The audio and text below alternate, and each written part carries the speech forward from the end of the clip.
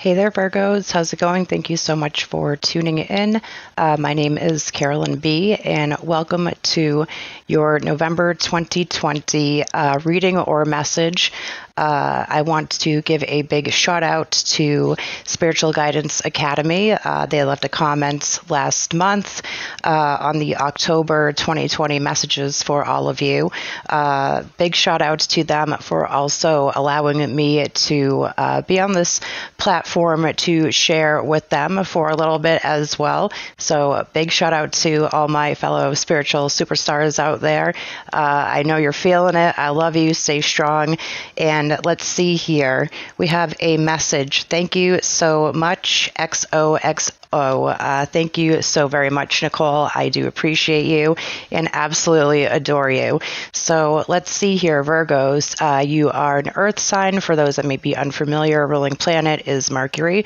I'm having all of these signs here working with selenite. This crystal here is great when it comes to possibly purifying your atmosphere. You know, maybe if you're able to get on the go in these interesting times that we are dealing with right now, possibly putting it in your glove box, maybe if you don't have a car or you've got to, walk everywhere or take a bike, whatever it is, throw it in your pocket. Very low maintenance crystal. Also helps to, for my fellow readers out there on any level, helping to clear, your senses, if you will, when it comes to honing in on your abilities. Okay, so let's just get started here. This reading it's going to be very generalized, very short, just to kind of introduce myself and to say thank you all for your loving support, all those thumbs up. I really do appreciate you taking the time to give me a chance and watch. Also, too, feel free to check out my channel as well. And let's see here. This could have to do with love, health, friends, finances, family, anything like that. Cross-watcher, pull up a seat. This reading can go vice versa. This is not gender specific, so let's just see what we have going on for our Virgos when it comes to maybe a quick message when it comes to November 2020. Okay, we have the card here. This says the drum, dream, and journey. All right. Some of you may be wanting to consider in keeping a dream journal. And I know it can seem very aggravating when we first wake up, just like, I need to get online real quick, check my emails, check this, check that, have my cup of coffee, your normal routine. It's not necessarily the first thing we want to do. However, keeping a dream journal by your bed, and also too, if you're afraid of somebody looking into it, I'm wondering if they still sell, those notebooks or diaries, if you will, with a lock on it. If you find yourself in that situation, that's a whole nother topic for a whole nother day. But this is, some of you may have dreams, some of you may have, very lucid dreams, maybe astral projection. Also too, maybe if you're dealing with night terrors, anything like that, and when I actually looked into it, the breakdown of dreams, it's good to jot them down, try to get every detail that you can in. So if you want to see a dream interpreter, or if you happen to look it up, it makes a difference whether in the dream, if you're outside or inside, the color of your walls, who is possibly in this dream is somebody coming to you to give you a message. All right. Also too, this is a lot of your ancestral guides coming through. All right. Marching to the beat of your own drum as well, and we are again in interesting times here. And sometimes when, people leave us, it's just like, all right, now what am I supposed to do? They were my mentor, they were my teacher, there was somebody that I could go to that I trusted, and now I feel that this burden is on me. Understand this, that you are stronger than you think, my dear Virgos. My Virgos, you're very good when it comes to, spotting a snake in the grass. You're very good when it comes to holding your integrity. I have noticed there is pretty much a big difference when it comes to female Virgos and male Virgos out there. Also to be mindful of holding that anger, that aggression, inside your fellow earth signs. Also, some of you could be working with Virgo, Taurus, Virgo, Capricorn, all right, holding on to that, all right, releasing that and letting that go, transmuting it, if you will, because that can, I'm not a doctor, I'm not a lawyer, that can cause ulcers. Hello, yep, I know all about that, holding on to that because you do not want to burden somebody else with your problems or your fears or whatever it may be. A lot of trust issues, like who can I trust? Why is this all happening at once to me?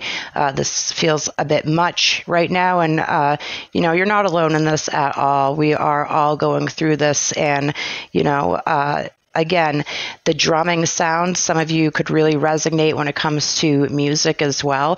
All I can just hear is like a tribal drum kind of bringing out your inner spirit. Wow, I just got the chills. All I can picture is like a fire, all right? And it's just like reconnecting with that tribe, that soul tribe, your family, whatever it may be, okay? It doesn't necessarily have to be blood. This could be, family, from another mother, another father, from years ago as well. And you're reconnecting, all right, with your soulmates, if you will. So everybody pretty much that you meet here, your pets, they're all soulmates, all right? And this is letting you know that you are on a journey. You are a spiritual warrior, and you have defeat in battles which cannot be explained. And that really, may ruffle some feathers out there, okay? And very proud of you, and I just want to say that you do influence a lot of people, okay? You lead by action, all right? This is also, I'm noticing the sun here, the moon. We've got all the different directions here. I'm just taking a little bit more closely of a look, all right? Also, something to do very significant that is going to be happening when it comes to this winter as well. I feel like, especially when it comes to love, it's just like, hey, listen, I'm a Virgo, okay? You're not going to tell me how to run my business. You're not going to tell me what I'm going to do and what I'm not going to do. You're not going to influence me, and that may frighten, others, and that's okay. There is a difference between being, how do I put this? It's just like you get people that come in that try to shake your belief system. You get people that may try to come in, that man or that woman, and oh my gosh, I'm just like thinking of like some Barry White song, you walk into a room, this could have to do with a male or female, whatever, and they're just trying to seduce you, honey. Oh my gosh. Possibly an ex maybe coming through like, girl, guy, I really screwed up and I want another chance. And you're just like, oh, honey, that chance is long gone. The love may still be there, and there's nothing wrong with that. However, again, marching to the beat of your own drum, also to connecting, also a lot of spiritual work that you have been doing, raising your ascension level as well. And let's just look a little bit further into love before I babble on too much here. I don't want to waste anyone's time. So time is very precious as well. And I feel like Virgos, it's just like, all right, you may be getting it. The brighter you shine, that attracts like moth to a flame. All right. So you're getting all types of energies that come in. This is teamwork, this is your tribe. These are your ancestors. These are, star seeds. These are, Palladians. This is wonderful.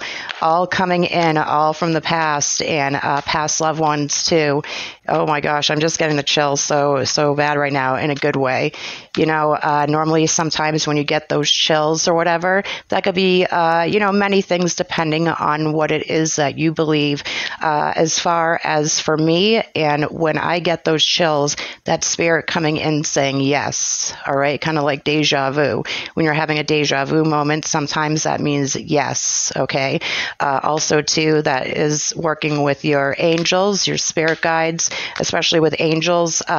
When they give you a hug with their wings, if you will, you get those chills. They're letting you know that, yes, again, your spirit guides are here and you are not alone on this journey.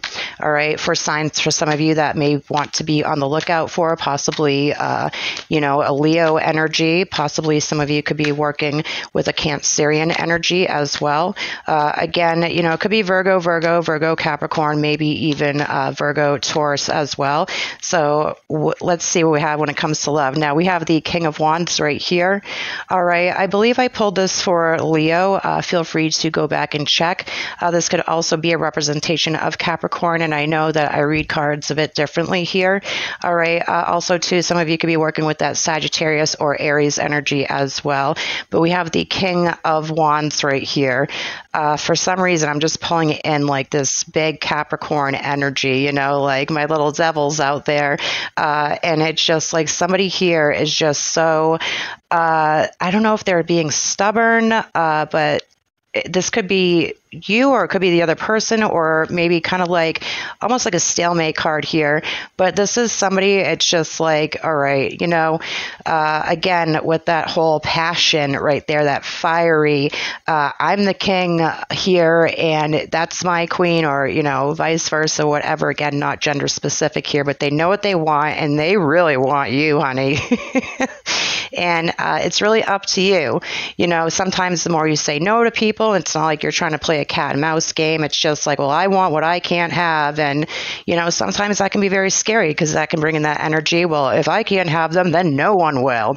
Who here has had to deal with that? Oh, I have multiple times, unfortunately. You know, it's because you're creating that sacred space. You know, you're protecting your children, you're protecting your family. You know, if you have children or families, and I do understand some of you or all of you are in different areas of your life. All right. Also, too, this is somebody that is just like, wow, very driven, very passionate, very fiery. So back to that Barry White song, you know, I'm just imagining some, you know, gorgeous man or, you know, some woman, you know, with the candles all lit, the low lighting and, you know, all, you know, very provocative. And you just come walking in like, you said you needed something. This was an emergency. And then they're just all laid out like, yes, the emergency here is love. And you are it. And you're just like, oh, no, wait a second here. Or this could be a welcome surprise for you, you know, reigniting those passions. Absolutely nothing wrong with that. So that's very exciting. Looking forward to hearing what you all have to say. If this resonates with you, that is great. All right, so for your very last card here, very last message here, actually, let's pull you one from here and one from here. You know, I like to work with these different cards here. Okay, also too, something about a water sign coming on in. Somebody that possibly could be a bit younger than you are, or possibly maybe they are older but younger at heart here. They're very emotional, you know, romantic, enthusiastic, and contemplative, it says, falling in love or wedding proposals. What is this, Virgo? Wow. The need to balance emotions. Okay. I believe a lot of us are going through that right now. Again, when it comes to water signs, possibly Scorpio, Cancer, Pisces as well, an invitation to a social event. All right. And again, we're in interesting times. It's just like, well, Carolyn, we're in lockdown. We can't really go anywhere. But I feel like for this particular event, if you will, you could either go online or you're just like, honey, I'm there.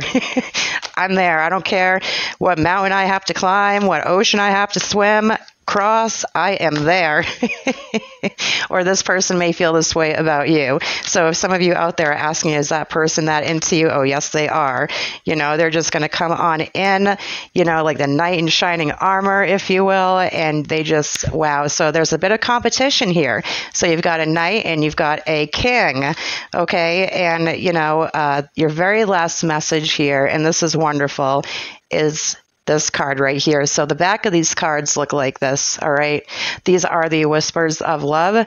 And on the back here, front, back, very same. Some of you could be working with that twin energy, possibly a Gemini, you know, maybe an air sign. All right. Maybe like a Libra. It says, I love you. These are very important words. Okay.